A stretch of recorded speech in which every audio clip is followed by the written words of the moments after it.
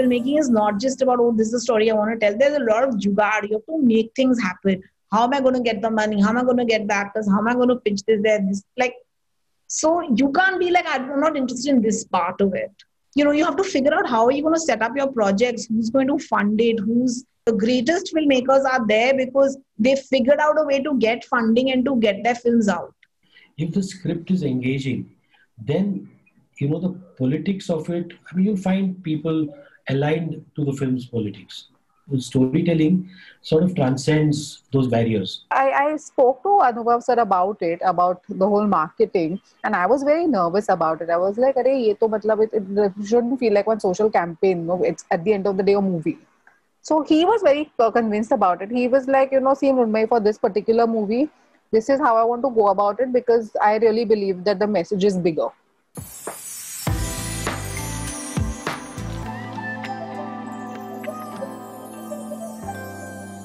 A moral pursuit cannot guarantee you commercial gain, or I feel it's difficult to do so. In my own thing, I think I've always attached to producers who are fairly inclusive in their own thought process. You know, for me, it's very difficult to go to a producer who's just saying that, you know, teko jo karna hai kar le. No, but I want you to believe in me. Because it is not just my vision, it's also your vision as a producer who's funding it. The people who backed the film also backed this film called The Accidental Prime Minister. Okay, so these are people whose politics were actually completely opposite of Shahid Azmi's or my own politics. Okay, and it was lesson in coexistence. What did I do to sell it? They heard the story resonated. They heard it as a film, not as a political statement. So, you know, this is something I always tell people, that first find that story, think like a filmmaker before you think like an activist. So from 2004, Dhanush had put me on to around like some 15 producers, out of which 7 producers paid me in advance. And I used to sit in an office, discuss for 2 months, and they will say, okay, this guy is going to spend more money. I don't want to invest in him. So I will be on the streets again. After that, 5 producers, like, within over a period of 1.5 years, kept changing. Like, they'll pay the advance, then they'll shoot for, like, they'll do a photo shoot, and then this guy spent more money and he's arrogant. We don't want him. Then again, back to square one. Then when Visarane happened, I was able to achieve because of keeping the budget under control and having people who were ready to give up on whatever comforts that they were able to make through being part of a film, so that this film could be made. And a producer who just went by whatever that I said, and he just wanted to make sure that I made a film. There was a lot of despair. The film took 11 months to make. You know, we would shoot for 3 days, raise money, then do the next schedule. So we would raise 3 lakhs, 2 lakhs. So it was made that way. The final schedule was made with my father-in-law's money. So he saw me very low, and, you know, so he said, I have a fixed deposit of 12 lakhs, you can take it. So he gave me that, he broke his FD, gave me that money, and I finished the film. You know, and then I still had 3 days left. And I borrowed money from somebody at 7% per month to finish the last 3 days. You know, I myself get inspired by her is Reema Das.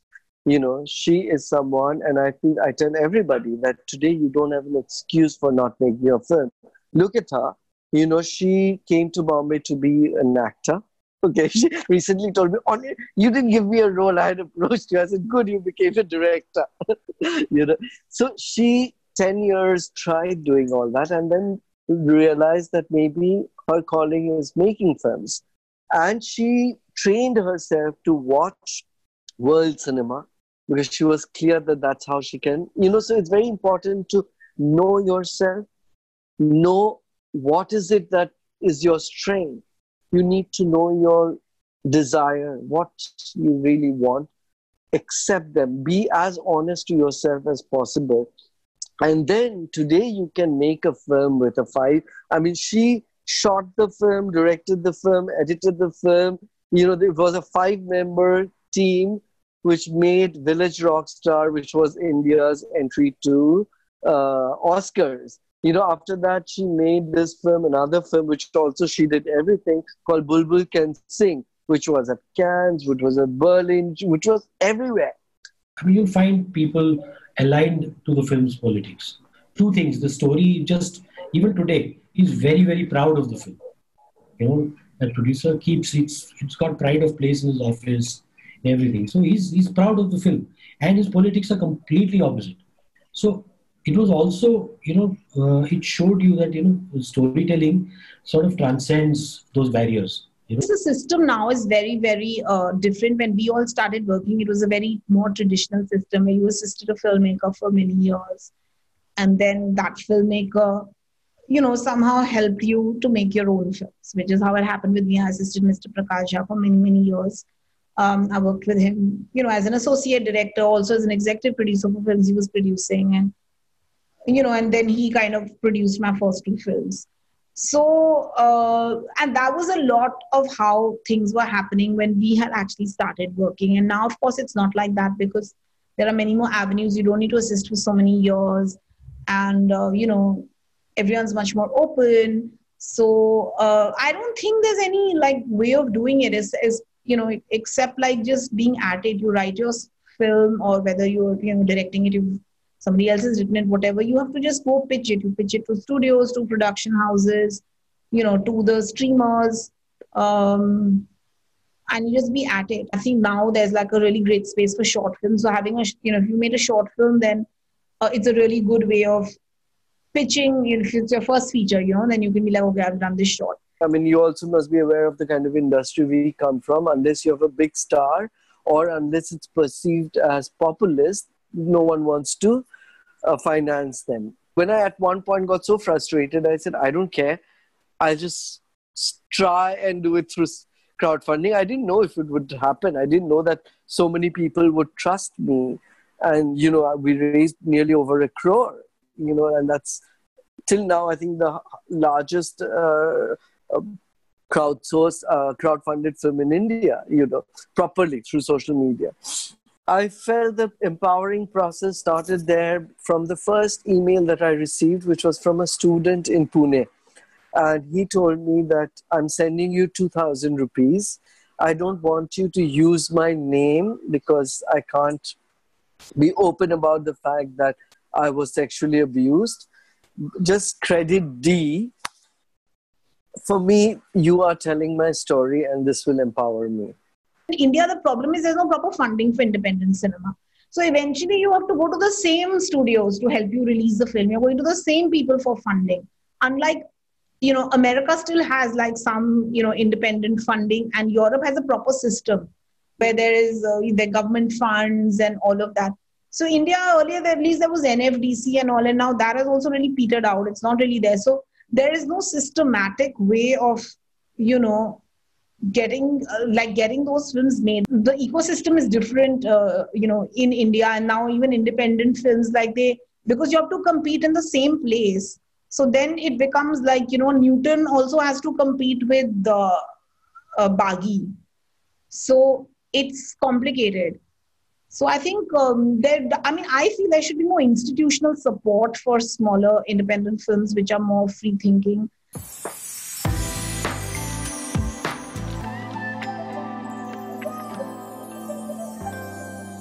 I believe filmmakers should stay away from marketing. We should not be attempting to make trailers because we make works of art. We should not be making posters because we want to make paintings.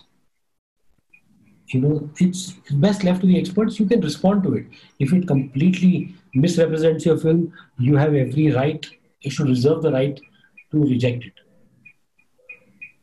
But listen to people who have experienced on these things. For me, a promo of the movie is something that needs to be engaging. Now, how you choose to be engaging, are you going to engage me through the entertainment quotient?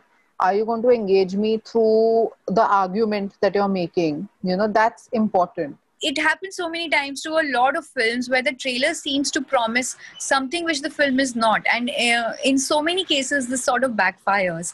Having said that, I also cannot contest the producer's prerogative to market a film to a certain audience, because at some point you kind of give up, because it ultimately is a business model which intends on profiteering. We shouldn't be forced to make a choice in the marketing of what to strike with, the whether we should strike with the message or whether we should strike with what we have. I think people respond to something that they immediately engage with, so even if the message lands on them when they come in the theater, I think that will also serve the purpose. If they find that this is interesting, this is relatable, I want to go and see it, that much is, I feel, enough. I was thinking that if I were Nikhil, who would I want my story to be told by? And I immediately thought of my sister, and that's why, that was actually the reason of calling it My Brother Nikhil and, not anything else. And because I wanted her to be there, though there are other voices, she's the primary narrator, and through her we get introduced to everyone else. And the whole discourse of why not My Lover Nikhil came in actually much later, when we were thinking of marketing and releasing, that a lot of people started suggesting that, Onir, why don't you call it My Lover Nikhil? It will create immediately so much of controversy, And my reasoning was, one, I don't want to create controversy. I want people to walk into the theater, watch the film, love Nikhil first, and then accept him. With Thappad, I suppose it was a very bold move to take it by the horns, because A, we are not misleading anyone in that case. We are not making it about a hero-heroine and then saying it's about a social message. That's one of the things I've been opposed to. That do not load a film with costs of marketing. But it has to be smart. It has to be done smartly.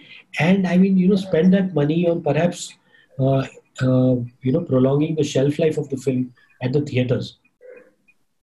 Find a way, pay the exhibitors for an extra week, for extra 2 weeks, have lesser theaters, spend the money on building word of mouth. It just, it was in the news because of the fact that it had been banned. And of course, I did whatever I could, which is I responded to the media as much as I could, and I didn't respond to a lot. I mean, I could have done a lot more, which I didn't do because I felt some stuff I just didn't want to get into. So, and of course, when we got Balaji on board to distribute the film, we decided that but by then, like the attention, by the time I actually got the censor certificate, the conversation had already happened. So then we decided we will do something dramatic to, get people's attention again. Which is why we did like that kind of poster, and we spoke about what had happened and everything. I always feel it's nice if things are story-led and people discover, like what the film is saying, rather than saying, okay, go and watch this film because it's going to make you feel empowered. For instance, recently I just saw Gunjan Saxena and I really liked it. And I didn't feel that it was marketed in a way where, it made me feel I'm going to watch this film. I mean, I knew I'm watching a film about, someone who's a pioneer in her field, but it was really nice to see it. And I felt like you got so much, out of it. Whereas Thappad, I feel, for instance, it was very clear what the film was in terms of its messaging, and the film delivered. It all really depends on various factors. Okay, today when you have an Ayushmann Khurrana, you can take the risk because he, as a star, has a certain following, right? Even if it was Akshay Kumar, they would have come. More people would have come. Okay, not for the Article 15, because most people don't know what is Article 15, but for the star, right? Secondly, I feel that it depends on what story you are telling. Taboos also have different layers, right? Today, when you're doing a film which is quote unquote taking up a topic of be it acid, like what was that, chapak or thappar. These are not taboos. Okay, these are controversial but not taboos. So there is a certain amount of people who are not like absolutely patriarchal, whatever, who will want to see these films, right? Women will want to see these films. So, it will be marketed that, okay, let's get them. Whereas when you're doing a film which is dealing with sexuality, especially be it gay or lesbian, okay, trans is more accepted. It's strange, but it is in a way more accepted because it's out there as the other. It's the other story. That's why a super deluxe will be a huge success. Okay, because it's not you and me. But the minute it's gay or lesbian, shit, it could be you or me, right? It makes you feel insecure because there is no unless it's portrayed like in some films. So that is a taboo. Watching that is a taboo because it might mean that shit, people will think that I'm gay if I go and watch this film. And I feel many films, like, there's a lot of subtle messaging which you don't like. I feel Gully Boy, for instance, considering the times we live in, the fact that it was a film about a poor Muslim poor Muslim protagonist. And that's the story you're watching. So it doesn't matter that the marketing was not about him being, but in the kind of divided times we live in and the kind of, marginalization of the minority communities in India, I think it's phenomenal that it was, one of the most popular films of last year, and it had, a Muslim protagonist. So I feel like very often, but did they need to market that film like that? No, they marketed it on him being a hip hop, whatever, a rapper. Because, it's me and Sanjay who do everything of the films. Actually, both the films could have had much wider role and impact if we had someone to help us in terms of marketing it, taking it to, schools, colleges for, dialogue. But that, then we had to choose between making films and marketing. And obviously, as a filmmaker, for me, making the film is much more attractive.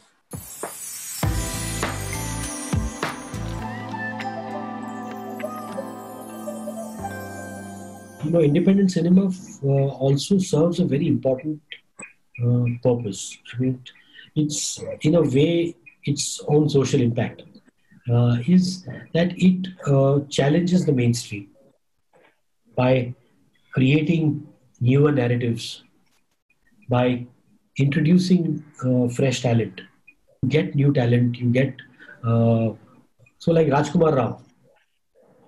It sort of challenges the mainstream, and the mainstream won't be what it is without a vibrant independent scene. So we have to see its larger impact. You won't have an Abhay Deol without the independent films that he did. All the technicians, Rajiv Ravi, all the top cinematographers, editors, they all of them edit for a Yash Raj or a Dharma, top films, top filmmakers. Shimit Amin works with Ameera Nair. People worldwide can be influenced by mainstream films. You can make people support a government blindly by making films that talk about the good things the government is making, and you can make the same people question the government in a responsible way by making films. About the choice that you make. Today, every festival director is directly reachable to anybody from India. So it is a choice that you have to make. If you want to make a film, like if you want to do it, then you decide the kind of films that you want to make. If you want to make it in the mainstream space, then try to make something like Asuran or Article 15. Put it in that space, or for that matter, Sairat also talks about an issue, but in a mainstream space, in a mainstream way, it says that. So, or you want to explore the other side. then try to do something like Visaran, and I wouldn't term Visarane a proper offbeat film or a parallel film. It's made for mainstream, or it was made by a mainstream filmmaker. I asked Anurag. Anurag Kashyap made his debut as a writer in my first film, Jayate. So Jayate happened just before Satya. So I told Anurag, I said, Anurag, it's payback time. I'm making this film, and people tell me that if I have your name on the film, I might get money. So he said, yeah, use my name if it helps you. So I'm always there, and I think we'll make a good film this time. So I used Anurag's name on the film. Having Anurag as a sort of guardian angel for the film, it helped. So Anurag he took a set of DVDs to Cameron Bailey, the artistic director of Toronto International Film Festival. So Cameron saw a lot of films. I mean, mine was not the only film. Anurag was like at that time the champion, the poster boy, everything of independent Indian cinema, him and Guneet. So they went with a box of DVDs, and so among those films, one of the films that was selected was Shahid. So my film got selected there. So that selection at Toronto sort of became a turning point, because the moment people got to know, my peers, the industry got to know that I had made a film first of all, and I had not really retired, and that the film was selected at Toronto, it just changed things for me. And that became like a platform. Having said that, it took, after Toronto, September, it premiered at Toronto, it took an entire year to find a studio to release the film. And it took Amir Khan to do that. Because we showed the film to Amir, Kiran watched the film, and they got Ronnie Struwala and Zarina to watch the film with them. And I realized that Amir had an agenda. If it was a good film, he would sort of tell Ronnie that maybe this is a film to invest in. அதையே சொல்றேன், ஒரு Paraiyar mess, ஒரு அருந்ததிர் mess, இல்ல ஒரு பல்லர் மெஸ்ன்னு சொல்லிட்டு நான் அந்த பேரை வச்சுட்டு நான் வந்து ஒரு கடையை நான் வந்து ஓபன் பண்ண முடியுமான்னா, இப்போ கவுண்டர் மெஸ்ன்றது வந்து அவங்களோட பிரிவிலேஜ், அது ஒரு மூலதனமா மாறுது அவங்களுக்கு. அப்போ அந்த பேர் வந்து அவங்களுக்கு ஒரு பிரச்சனையே இல்லை. ஈவன் எல்லாரும் வந்து இப்போ அந்த கவுண்டர் மெஸ்ல வந்து சாப்பிடக்கூடிய அளவுக்கு அந்த ஊர்ல இருக்கிறவங்க எல்லாருமே உள்ள வந்து சாப்பிடுவாங்க அந்த இதுக்குள்ள. இப்ப நானும் போய் சாப்பிடலாம் அதுக்குள்ள. ஆனா இதே நான் ஒரு வந்து பறையர் மெஸ்ஸோ அருந்ததிர் மெஸ்ஸோ இல்ல வந்து பல்லர் மெஸ்ஸோ வைக்கிறப்போ ஏன் அதுக்குள்ள வருவாங்களா வரமாட்டாங்களா அப்படின்னு கேள்வி கேட்கிறப்போ, இங்க ஜாதி வந்து மிகப்பெரிய ஒரு வேலையை செய்யுது. அப்போ இந்த கடைக்குள்ள போகக்கூடாதுன்ற தீர்மானிக்கிறதுக்கு ஜாதி ஒரு முக்கிய தடையா இருக்கு. ஆனா இந்த கடைக்குள்ள போலான்றது இல்ல, ஜாதி ஒரு பிரச்சனையாவே இல்லை. அப்ப ஜாதி ஒரு சமூகத்துக்கு பிரிவிலேஜா இருக்கு, ஜாதி ஒரு சமூகத்துக்கு வந்து பிரச்சனையா இருக்கு. இப்ப இந்த மாதிரியான அண்டர்ஸ்டாண்டிங் குள்ள இருக்கிறப்போ இந்திய சினிமால, குறிப்பா தமிழ் சினிமாவில தலித் கதைகள் வந்து வணிக தளத்துல ஏற்றுக்கொள்ளப்படுவதற்கு இந்த மனநிலை மிக முக்கியமானதா நான் வந்து பாக்குறேன். அப்போ வணிக ரீதியா மக்கள் இதை அணுக மாட்டாங்க, வணிக ரீதியா மக்கள் இதை ஏற்றுக்கொள்ள மாட்டாங்க, வணிக ரீதியா இது வெற்றி அடையாது அப்படின்ற பயம் நான் தலித்துகளுக்கு சுலபமா இருந்தது. குறிப்பா அடகதி படத்துல வந்து என்னுடைய ஃபர்ஸ்ட் ஓப்பனிங் இன்ட்ரோடக்ஷன் சீன்ல வந்து அம்பேத்கர் போட்டோ உள்ள வச்சிருந்தேன் நான் வீட்டுக்குள்ள. ப்ரொடியூசருடைய ஆள் ஒருத்தர் வந்து என்ன பண்ணாருன்னா வந்து அம்பேத்கர் போட்டோ வெளியே எடுத்துருங்கன்னு சொன்னாரு. ஏங்க அப்படின்னு சொன்னேன். இல்ல வெளியே எடுத்தாதான் ஷூட்டிங்கே நடக்கும் அப்படின்னு சொல்லிட்டாரு. நான் சொன்னேன், என் வீட்டுல அம்பேத்கர் படம், அண்ணா போட்டோ வச்சிருக்கிறேன், கலைஞர் போட்டோ வச்சிருக்கிறேன், எம்ஜிஆர் போட்டோ வச்சிருக்கிறேன், ஏன் அம்பேத்கர் போட்டோ மட்டும் எடுக்க சொல்றீங்க நான் கேட்டேன். நான் இல்ல டைரக்ட் ப்ரொடியூசர் சொல்லிட்டாரு அம்பேத்கர் போட்டோ எல்லாம் வைக்கக்கூடாதுன்னு சொல்லிட்டாரு வீட்டுக்குள்ள அப்படின்னா, ஏன் வைக்க கூடாதுன்னு நான் கேட்கிறேன். அவரு வந்து ஒரு இந்திய சட்டத்தை இயற்றியவர், இவ்வளவு பெரிய உன்னதமான தலைவர், அவர் ஏங்க நீங்க வந்து அவரோட போட்டோ இருக்கு இப்போ ஏன் எடுக்கிறீங்க நான் கேள்வி கேட்டதுக்கு அவங்க சொல்றாங்க, இல்ல மதுரையில ஒத்துக்க மாட்டாங்க, அப்புறம் தேட்டரே வந்து பத்தி எரியும் நாங்க. எனக்கு உண்மையிலேயே வந்து ஒரு பெரிய ஒரு அது நகைச்சுவை தான். அந்த டைம்ல எனக்கு பெரிய மனசு கஷ்டமா இருந்தது. ஆனா நான் வேற வழி இல்லாம நான் வந்து அந்த புகைப்படத்தை எடுத்துட்டுதான் அந்த படத்தை வந்து நான் வந்து ஷூட் பண்ணேன். ஆனா என்னுடைய மெட்ராஸ்ல நான் கிளைமேக்ஸ்ல அம்பேத்கர் போட்டோவோட தான் நான் முடிச்சிருப்பேன். கபாலில அம்பேத்கர் டைலாக் நான் யூஸ் பண்ணிருப்பேன். அதுக்கப்புறம் நான் வெளிப்படையாவே ஒர்க் பண்ண ஆரம்பிச்சேன். So it was really a test of my strength, I feel, like the fact that I could make this film. But I think my greatest test was after the film was made, and I really didn't know what will be the future of this film because we had no distribution, we had no money. and like I just couldn't. There was nothing. It was like there was no future because every studio I went to, I approached, they said they loved the film, but they were not interested in distributing it. And it was a very hard kind of journey. And then of course when it started, then we decided to send it for for getting the censor certificate, and then like it got banned. So I think it was really a struggle of, I think, a life and death struggle for me, because what happened to me anyway, I was on this thing because I was, it was so difficult to get distribution, and the more difficult it was to get distribution, the more determined I was. I was like, I have to get this film out. Like otherwise it would have just died in the cans, because then it became for me not just about this film, but I felt so challenged as a citizen, as a female citizen in India, as a woman in India, and I just felt like, how can it be that what I want to say somehow is not allowed, and what anyone else is saying in all kinds of like this, the hypocrisy of it, like the kind of sexism and the kind of patriarchy that the status quo perpetuates. It's fine. No one says anything, and because the moment like there's an alternative point of view, I'm being told to shut up. I think it was me as a filmmaker, me as a woman, me as a citizen. I think that was the real growing up moment for me. And already I was very determined that no matter what, I have to, even if I die, I literally used to tell myself, even if I die in the process, I'm going to get this film out.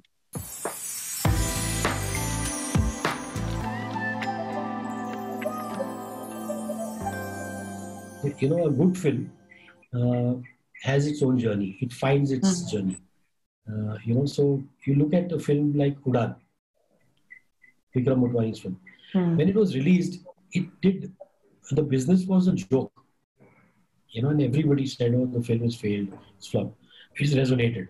It, becomes one of the best films of the decade. Yeah. So it's resonated, it found its audience. A good film has a shelf life. It ensures that the director lives on in the hearts of people. And a bad film is, one, it does not have a shelf life, and it destroys the director's credibility. So I felt what was most important was that I make a credible film. Something that I will be proud of, that my family, my friends will watch and tell me it's good. So you can train yourself. You don't need, of course, if you can go to an institute, fine. But if you can't, if you don't have that kind of money, you can self-train yourself. The desire has to drive you. And if it drives you, you will always find ways to do it. I always tell people that the reason I think I've survived so many years as an independent filmmaker is the drive to make a film and tell my stories is far greater than the hurdles, because those hurdles are self-chosen. No one forced me to make the kind of films I'm doing. I chose, so it is my job to find how to overcome them. And when you do it, it's so fulfilling. இந்த அம்பலத்தான் அப்படின்ற மாதிரி ஒரு dialogue வரும். அவரே அந்த culture, அது இந்த ப்ரைடை அவராலே அவரால் எரேஸ் பண்ண முடியல. அவர் அதை காட்சிப்படுத்த விரும்புறாரு. ஆனா அந்த ப்ரைடை காட்சிப்படுத்த விரும்புற இந்த இடத்துல அந்த ப்ரைட்ல இருந்து ஒரு அப்ரெஸ்ட் இங்க இருக்குது, இதனால ஒரு அப்ரெஸ்ட் இருக்குது, இந்த லைஃபை நம்ம காட்டணும், அதோட உண்மைத்தன்மையை காட்டணும்ன்றதுல இங்க ஒரு பெரிய ஒரு செட்பேக் தான் இருக்குது அப்படின்னு நான் நினைச்சு, அதுக்கப்புறம் சரி நம்ம இந்த மாதிரியான சினிமாக்களை எடுக்கணும் அப்படின்னு நினைச்சேன். அந்த ஸ்பேஸ் இல்லாததுனால நான் வேற ஒரு மொழியை கையாண்டேன். இது ஒரு கமர்ஷியலா ஒரு காமன் சினிமாவுக்குள்ள நம்ம இந்த டிஸ்கஷனை எப்படி கிரியேட் பண்ணலாம் அப்படின்னு நான் நினைச்சேன். அப்படிதான் என்னுடைய திரைப்படங்கள் இன்னைக்கு அட்டகத்திலிருந்து அது கொஞ்சம் கொஞ்சமா அப்படியே ஸ்ப்ரெட் ஆகி நான் இங்க வந்திருக்கிறேன். அதுக்கப்புறம் நான் நினைச்ச சினிமாக்களை தயாரிக்கிறதுக்கான ஒரு வாய்ப்பு எனக்கு கிடைச்சதுனால பரியரும் பெருமாள், குண்டுமாரி, அப்புறம் இப்போ சேத்துமான் ஒரு படம் தயாரிச்சிருக்கிறேன். அப்புறம் குதிரைவால் பண்ணியிருக்கேன். குதிரைவால்லாம் கம்ப்ளீட்டா மேஜிக்கல் ரியலிசம் மூவி. அது என்னன்னா முழுக்க முழுக்க தத்துவத்தை காட்சிப்படுத்துற மூவி.